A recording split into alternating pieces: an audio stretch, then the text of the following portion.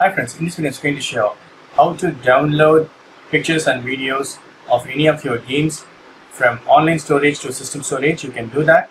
So you need to go to settings, click on settings, and you need to come for application save data management. Choose that and choose the save the data in online storage. So if you have PlayStation Plus membership, so you can do that. So you can delete as well and you can download the system storage. So you can choose a game. So I'm going to download this Resident Evil. So you can select all if you want, but I'm going to deselect only one I need. So I'm going to download. So online storage to system storage. Cool. Yes.